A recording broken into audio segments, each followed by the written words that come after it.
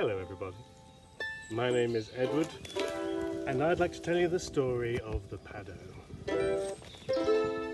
So, the Paddo is a creature from Old English myth, Old English storytelling, and it's awfully old.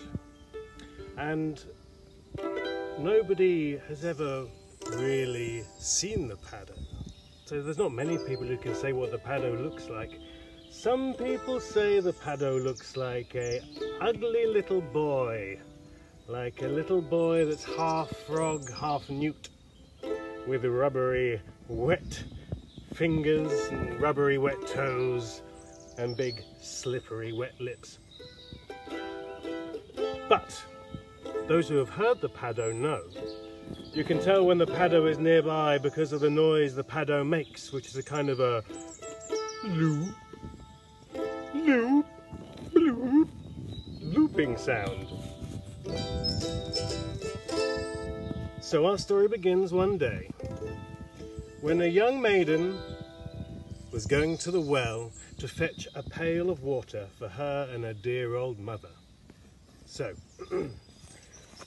listen then, friends, and I'll tell you again a strange old tale so you'll see of a foul Paddo, which upon a maiden fell as she came to get water down from the well. A strange old tale so you'll see, my friends, a strange old tale so you'll see. So, with a pail she came. To fetch water she tried, but the pail was to fail, for the well it was dry. Oh, why is the well dry? Where is all the water? Dramatically she cried. And then her ears heard a scuffling sound, and a foul smell came creeping round, as the Paddo came loop, bloop, blooping out the ground. Oh, why do you weep, my hinny, my sweet?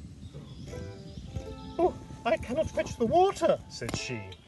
Well, I'll fetch you water, my hinny, my sweet, if you will marry me. Oh, well, I don't know. Go on then. Yeah, I will. Foolish young maid said yes straight away, such was her need for a drink. But the Paddo dived down into the well, and he proved true. The well soon overflew, but when he came back up, the maid, she was gone in a blink, ran back to her mother with a drink. And she forgot all about the foul Paddo, until later that night, as they lay in bed, a raucous noise came rattling, a clamour came clattering, a big bang bump battering down in the street, and the Paddo sang his song so sweet. Oh, open the door, my hinny, my heart. Open the door, my darling, for I am the fellow to whom you were wed, down in the meadow by the dry well bed. Says the mother to the daughter, who's that down at the door? The daughter says, pshaw, it's a foul Paddo rolling round on the floor. Well, let him in, cried the mother. It's bad manners that I abhor. We can't have a foul Paddo rolling round on the floor.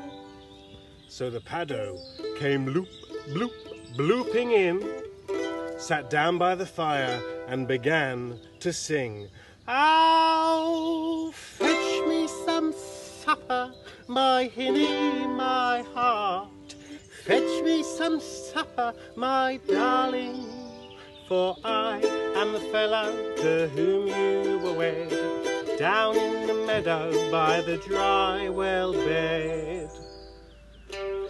Pshaw, says the daughter, am I to fetch a foul Paddo his supper? Oh, you'll do it right now, said mother, for good manners are proper. So the Paddo had his supper, and he felt a little better, but he soon began to stutter, and he warbled and he wailed, oh, send me to bed, my hinny, my heart, send me to bed, my darling, for I am the fellow to whom you were wed, down in the meadow by the dry well bed.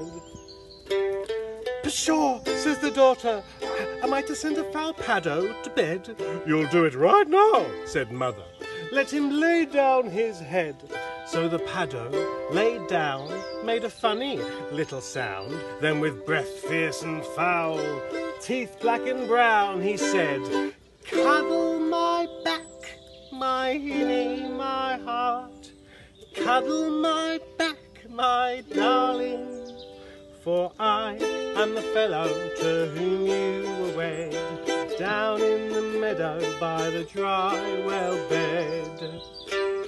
Pshaw, says the daughter, now I cannot do that. Give a foul, ugly Paddo a cuddle round his smelly fat back. Oh, you'll do it right now, said mother. It's manners that you lack. Give him a little cuddle round his poor old back. So the maid, down she lay, and then his voice came again. He said, give me a kiss, my hinny, my heart. Give me a kiss, my darling. For I am the fellow to whom you were wed, down in the meadow by the dry well bed.